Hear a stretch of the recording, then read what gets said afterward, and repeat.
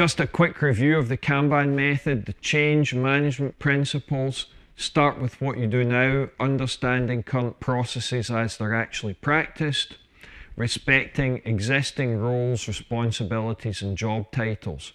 Nobody gets a new identity. We'll be looking in depth at why this approach makes sense from a social psychology perspective. Gain agreement to pursue improvement through evolutionary change.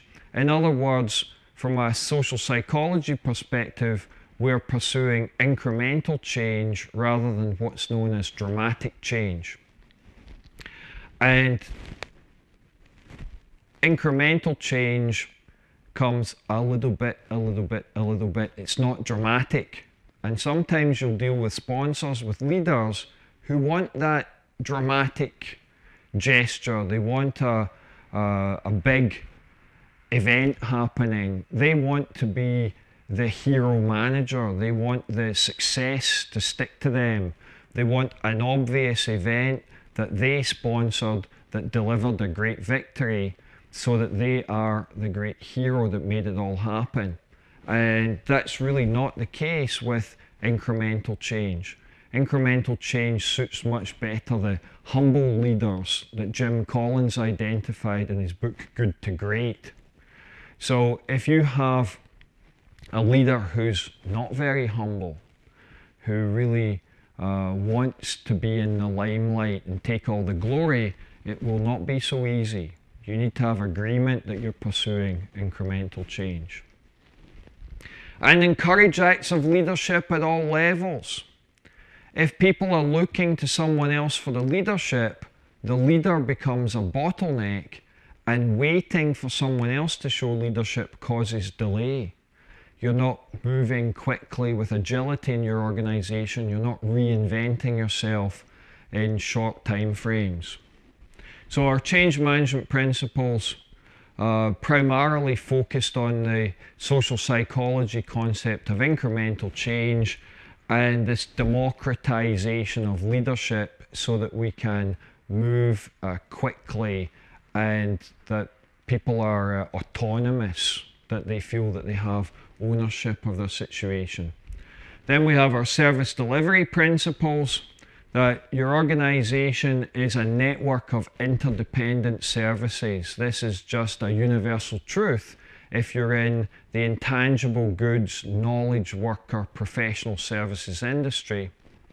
In our business, the Movius Group businesses, Kanban University, David G. Anderson School of Management, these businesses are focused and scoped to the professional services, intangible goods industries. We do not teach management for physical goods, tangible goods, physical environment businesses. So understand and focus on your customers' needs and expectations. Manage the work, let the workers organize around it. This is a key focus. Customers care about the work. They care about what they've requested.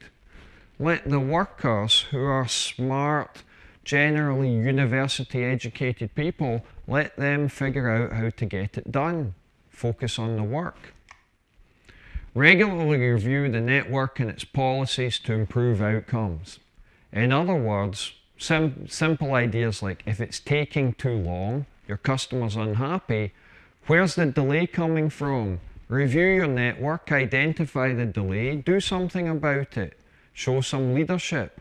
And often the leadership is as simple as changing a policy. Now, a little bit of detail on the Kanban method itself. As I was compiling the Lessons in Agile Management book in 2012, looking back over 12 years of blog posts, actually even a little longer, 13 years of blog posts, I was able to reflect on how did the Kanban method come about. Now, I already knew that from the time of the Agile Management book in 2003, I had been looking for a different approach, an alternative path to agility. Don't take an Agile method and try and install it. Don't take a defined process and try and impose it on people. So eliminate dramatic social change, instead pursue incremental social change, an evolutionary approach. Start with what you do now and do something. Identify your number one problem, do something about it. So I had the desire to pursue an evolutionary approach to change, and the necessity to have a way of identifying what's your number one problem. And you'll be familiar with how I set about doing that, adopting ideas from the theory of constraints, and that was documented in the Agile Management book. Find your bottleneck, do something about it, now look for the new bottleneck. Rinse and repeat. Well, it turned out that by 2004 or 5, I had come to recognize that there's a lot of variability in professional services and knowledge work. And this week's bottleneck isn't necessarily the bottleneck next week. In fact, by 2006, when I was at Corbis, I'd sit with my staff meeting and I'd observe the analyst manager and the testing department manager arguing about who was the bigger bottleneck. Now, there can only be one bottleneck. And I came to realize that depending on the nature of the work coming through our department and how it was flowing, analysis was at times a bottleneck, and on other weeks it was testing. The bottleneck was moving around. We'd have to play whack-a-mole with the bottleneck. And instead it turned out that there's a better way of controlling that variability, and the use of Kanban systems is used to do that in physical environments. So why not pursue the adoption of virtual Kanban systems? If we're doing intangible goods work, why not have intangible Kanban? So I started to use that. I started in 2005 and 6. We started to use Kanban systems, virtual Kanban systems, in software development and IT organizations. So now we've got a WIP limit and we've got the desire to pursue evolutionary change. And it turned out that the use of Kanban systems, which was, I was adopting those for a very specific reason, mechanical reasons if you like. Scheduling, relief from overburdening, improved predictability, the whole concept that when we have a WIP limit, we have a thin-tailed lead time distribution. And secondary effects that you relieve people of overburdening, they've got less multitasking, quality gets better. And if quality gets better, tickets don't circulate backwards so much, and that also helps to remove the tail from the distribution so we get more predictable. So we're using the WIP limits here to relieve people of overburdening, improve predictability, improve quality, and the whole concept of a pull system and the triage on the front end of it as a way of scheduling based on cost of delay. It turns out that these WIP limits are stressing, and the stressor of the WIP limit catalyzes the need for improvement. The cartoon on the Kanban book, they're under some stress.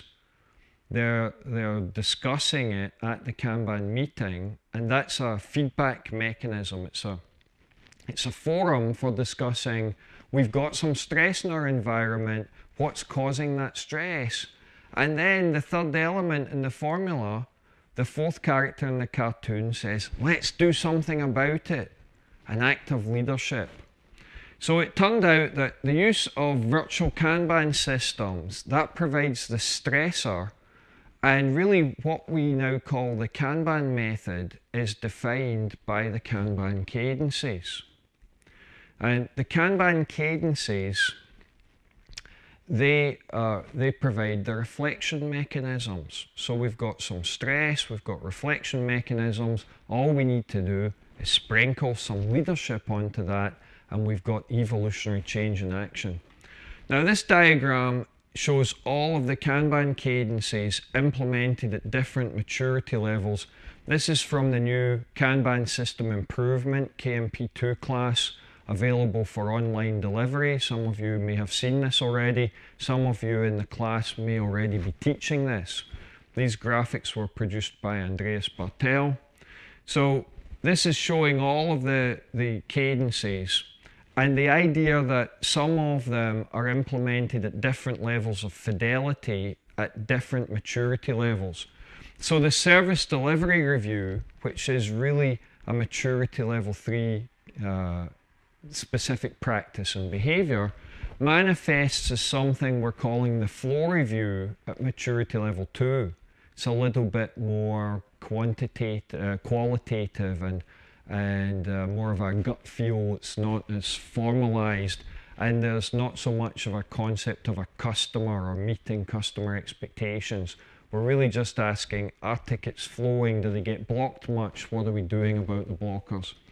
At the very lowest level, at maturity level 1, the equivalent of the service delivery review is just a team retrospective, something that typical Agile implementations, Scrum with team retrospectives every 2 weeks.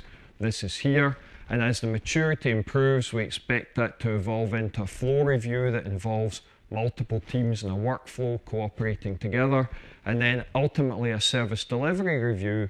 And a properly implemented service delivery review typically has the customers present to represent their side, to represent why they have expectations, and to give feedback on whether they're happy or not, whether you're meeting their expectations.